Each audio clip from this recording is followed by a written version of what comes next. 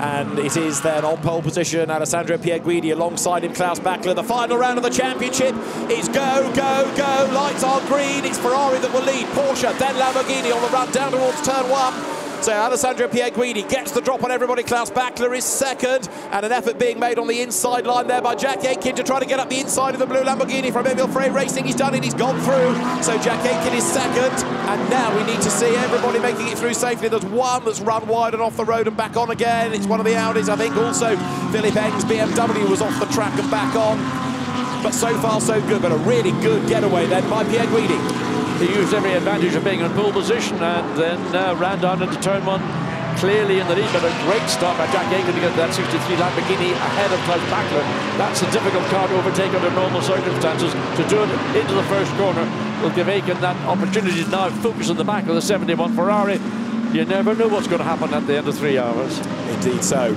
But right now, Pierguidi is trying to build that lead. Jack Aitken in second place, and there on the outside line, number 2, that's Mauro Engel, and he's going toe-to-toe with the Audi of Charles Weerts. Look, as they come up the hill, and stays ahead of him. So the Mercedes fends off Audi. What we haven't yet really factored in is whether rival Mercedes teams might help Akonis ASP, because it's the same brand, even though it's a rival team, to take on Ferrari. Big dive to the inside by Ollie Wilkinson in the McLaren. That's Valentino Rossi ahead of him and alongside him, but Rossi goes a little bit wide and the door is open, but the McLaren now tries to get up alongside. Rossi will have the inside line, look for the next corner, stays ahead. Yes, give enough room in turn 10 and got through turn 11 cleanly and got ahead, or kept ahead of Ollie Wilkinson in the 38 Judah McLaren. So Valentino Rossi has survived the first 2/3 of the opening lap here in Barcelona, but down into the very tight and twiddly, and look, 38 McLaren has the shortcut. Now, did he make up a position or not in the process? If he did, he'd have to give that back. I'd like to see that again, because it all happened in the blink of an eye. Well, he didn't gain a place, I don't think, but he gained time, didn't he? Because he was able to go quicker through that section, came out ahead, and we've got a car that's run wide coming off turn 16. You saw it in the background. It is one of the Emil Frey Lamborghinis, number 19 it was, that ran wide. That's Leo Roussel. He's got going again, and we've got a car coming into the pit lane as well, and that's 188. So one of the cars fighting for the Pro-Am lead in the championship. Alexander West at the end of the opening lap has just come down the pit road. So drama, there he is in Pro-Am right from the start. Alexander West to the pits. And there's nothing obviously wrong with that, and the team not looking as though it was ready for him anyway. No, I don't know whether he didn't give them enough warning whether he was coming in the pit lane or not. So we've got another car in the pit lane been pulled back. Now this is fun and games coming from the chicane down towards turn 16, and getting turned around was the number 31 Audi, and that's why 188 is in the pits, because it got caught up in that incident as the Audi of Finlay Hutchison was turned around and the McLaren glanced it, and there's probably enough damage to put that, well, it's going to be as good as out of the race, but it's going to lose at least a lap, if not 2. The 93 Mercedes, and up the inside, Fisichella didn't need to be asked twice, but that was the error coming through turn 5, and not just one car, 2 cars have gone through the McLaren. One corner, 2 cars past you. If things were to stay as they are now, that would be the Gold Cup in the championship to the Iron Danes, because Brendan Aribe has just lost a place, and now he's been given a hard time, and he's tagged into a spin by the Lamborghini. Around he goes. 27 was Isaac Lopez, who gave him a bit of a tag in the tail. Let's have another look at this. The Lamborghini went for a gap that was never there. I mean, it's a very difficult place to pass at the best of times, but sticking your nose up the inside with a car that is virtually on the race line on the entry into a corner, all you do is you tap the rear of the car. There's the view from Brendan Aribe. He'll be thinking, what have I done to deserve this? And that was clearly a penalty. In my view, that'll go to the Lamborghini. The battle might be shaping up for second place now. The leader, as you say, getting away nearly 4 seconds to the good, Alessandro Pierguidi. But Jack Aitken, Klaus Bachler together. Fisichella gains another place there. Look on the inside of Giorgio Roda, so he's 32nd now, or is he? Well, I don't know if he has or not, because the Porsche was on the inside going into turn 5. So after contact, Fisichella through and goes through. And he can't make any further progress. And a spin there, that was the Boots and Audi, wasn't it? Carimoge has gone around, coming out of turn 2. So that throws that car down the order. And there is 52 with a punctured tyre. So coming up towards turn 3, this is going to make it interesting in Pro-Am, because the championship leaders with a puncture limp round, and they've got a lot of lap to limp. Absolutely, he's just come out of turn 3 in the car. He needs to be aware that the speed he's running at, if that tire starts to fall further apart, at the minute he can get back. But if that tire starts to, you can see how much it's oscillating wait and see it down the straight. Oh, there it goes. The tyre's been deflating over the previous lap, and then the tyre just eventually super overheats, and that's all it can do. The tyre just gives up and breaks the bead between the tyre and the rim. And that's, well, that was a self-induced spin. Car 27, 10-second time penalty to be taken at the next pit stop for speeding in the pit lane and entering the pit lane, passing above the green area. I'm just mentioning that number 27 Lamborghini has now got a 10-second penalty to serve in its pit stop for speeding in the pit lane and the pit lane entry violation. Into the pit lane now comes John Cadea. Into the pit lane now also comes Charles Weirts, so this is another important stop for Danny John Cadea. Valentino Rossi is in as well, and so is the leader. Alessandro Pierguidi comes into the pit lane. Back into the race goes number 911 Porsche then. And so here, coming towards us, is the Ferrari. Alessio Rivera has taken it over. Right, away goes Gunon, and just stays ahead of the Audi, though, as he comes down the pit lane. That's being the Gulf Audi. And there, look, is the Mercedes of Stein Scotthorst, and so Gunon will be ahead of him as they come back onto the circuit. Back into the race, Nikolai Sheargard, and there's Jules Gunon, desperate to try to clear him, gets in the middle of traffic, gets past the Porsche, can't get past the McLaren, but there's a right old scrum of cars here, and the one that comes off worst there, look, was Stein Scotthorst, because he was briefly blocked by number 91 Porsche that goes out wide. So through that battle pack has come Jules Gunon, but he's not yet been able to clear the McLaren, and through on the inside line there goes Ricardo Fella. Fella takes a place away from Gunon. This is Nico Muller trying to go to the inside of Giorgio Roda, and there's the contact. He was almost alongside, backed out, but then another bit of contact turned the Porsche into the wall. And also through on the inside there, Christopher Hauser chasing after Stein Scotthorst. Behind them, in left is Nico Muller. Yep, through on the inside goes Fella, and also then Muller through the traffic, but at the other side of the corner, through has gone Ricardo Fella. He's done it, he's got ahead of the McLaren. That's what I call proper racing. Here it is, on board with Fella. Yeah, the McLaren slightly unstable coming out of turn 4, and all of a sudden you see the Audi gets the opportunity, gets up down the inside, forces the issue, and good work by both drivers. That could have been a bit of a rub. So that's not going to threaten this battle for the moment, as Michel Gatting does commit to the inside at turn 4, goes through, great move. Yeah, good move. Caught unexpectedly, I think, the Mercedes, and she put it down the inside, held her ground, and got the advantage coming off turn 4, then clear of the Mercedes into turn 5, and now that car will drive away because it is clearly quicker in an overall lap. There in the background, look, is that second and third placed fight. Antonio Fuoco, though, is still on target, if things stay as they are, to win the Drivers' Championship. And Alessio Piccarello can get through up the inside. And that's as Gunon gone through. He finally may have gone through. He has, I think, yep, so he's done it, he's gone by. The Mercedes comes through, and now, look, also Stein Scotthorst on his toes, and there's a bit of rubbing between him and Maldonado, and the Mercedes moves across. Maldonado tries to stand his ground on the inside. Now Christopher Hauser goes to the outside line in the Audi.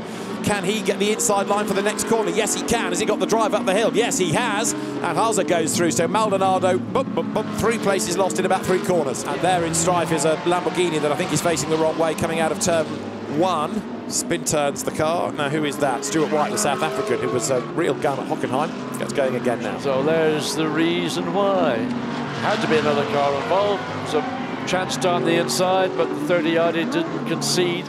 And there, Scotthorst versus Hauser. Christopher Hauser tries to get up alongside. That's the inside for turn 3. He's almost level. He's run out over the curb. He stands his ground on the inside. They rub again. I am coming through, says Christopher Hauser. And he's done it. He's gone 6th. It was robust, but it was hard racing. Through he goes in the lead. The margin was half a second between Rivera and Costa. It's down to 3/10. I think it was a timely pit stop, a pit call from Dynamic Motorsport to bring the Porsche in. Side by side, down. Does the lead change? It has changed. Through goes Costa. He's taken over the race lead on the inside line. The car ahead coming out of the pit lane was Raffaele Marciello. He now has got to stay a lap ahead, if you like. He's got to stay ahead of the Lamborghini. The team is absolutely delighted, and Mirko Bortolotti then is going to get into a car that leads the race.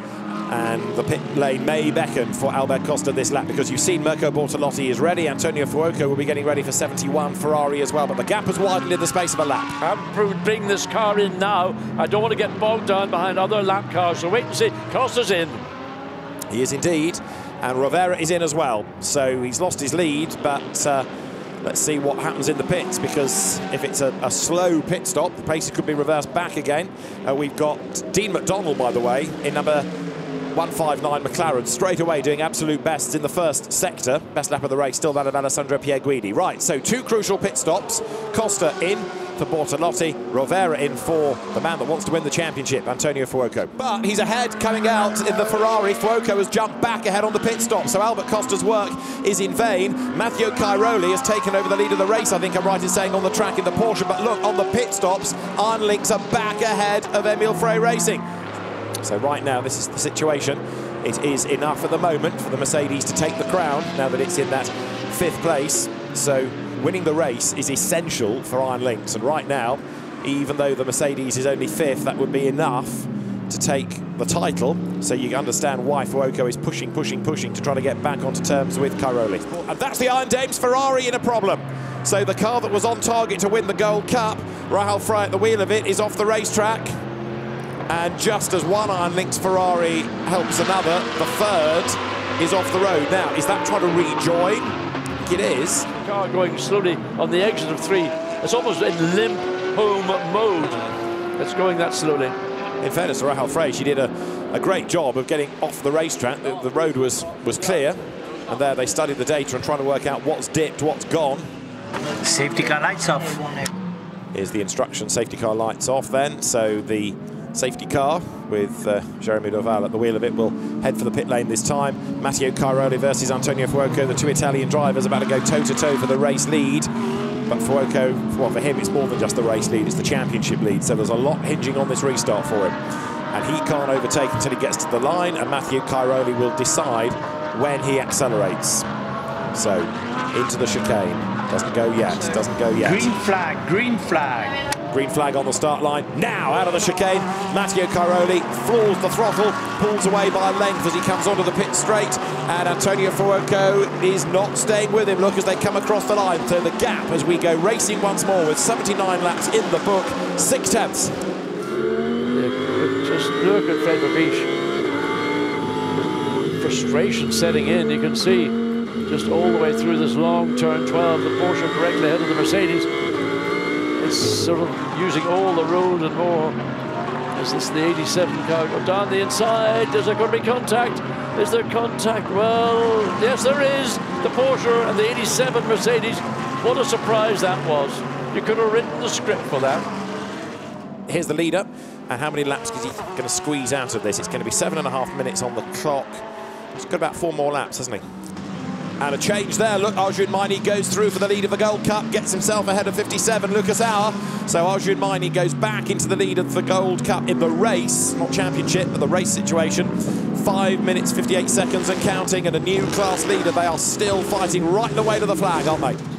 Nick Yellow still looking for a way past the traffic, Kirchhofer likewise. And there, we've got the silver lead having changed as well. So that's now Neubauer ahead of Dean McDonald, and having got clear of the McLaren, he's getting away. Thomas Neubauer, the champion anyway this year, tries to break away as they drop down the hill. And Dennis Lind out of the pro class, and the McLaren is right on the tail as well. So again, because they're all bunched up like this, there's the chance of more things happening. And Antonio Fuoco has pushed hard, he's still pushing hard, but he's going to come so close and yet so far from winning the championship. Some of this you can point to, the car didn't have pace at Spa, some of it you can point to the dramas at Hockenheim. But it is going to be a race win for the Porsche, because out of turn 16 comes Matteo Cairoli. The final round of Fanatec GT World Challenge Europe, powered by AWS Endurance Cup, won by Matteo Cairoli, Alessio Picariello, Klaus Bachler by Dynamic Motorsport, and by Porsche. It's a happy team. Antonio Fuoco takes second with Alessio Rovera and Alessandro Pierguidi. Not enough to win a championship, because the overall endurance crown is going to be won by Acodis ASP, by Mercedes, by Danny Juncadella, by Jules Gounod and Raffaele Marciello, who comes across the line now.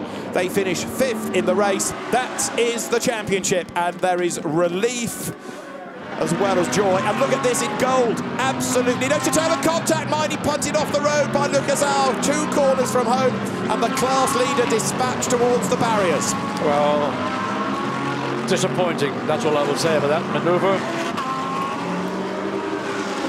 Over the line, it is then Lucas Auer who takes the category win, but I can't believe that's not going to get away without a penalty. So Klaus Bachler, Alessio Picariello and Matteo Cairoli take the win from Alessandro Pierguidi, Alessio Rivera and Antonio Fuoco. Third, Mirko Bortolotti, Jack Aitken and Albert Costa, with Dries van Thor, Ricardo Feller and Charles Witt finishing fourth. And the champions, fifth, Raffaele Marciello, Danny Juncadella and Jules Gounon, with Fred Vervisch, Nico Müller and Valentino Rossi rounding out the top six. Klaus Bachler, Matteo Cairoli, Alessio Picariello receive winners' trophies, and the Dynamic Motorsport drivers celebrate victory in the final Endurance Cup round of the Fanatec GT season here in Spain. Endurance champion team, overall champion team, Acodis ASP, the 2022 Fanatec GT World Challenge Europe powered by AWS. Overall champion, Raffaele Marciello. The Endurance champions, Raffaele Marciello, Danny Juncadella and Jules Gounon celebrates here in Barcelona. Thanks for your company this year. We look forward to seeing you at the Motorsport Games at the end of the month. But from all of us in Barcelona, goodbye.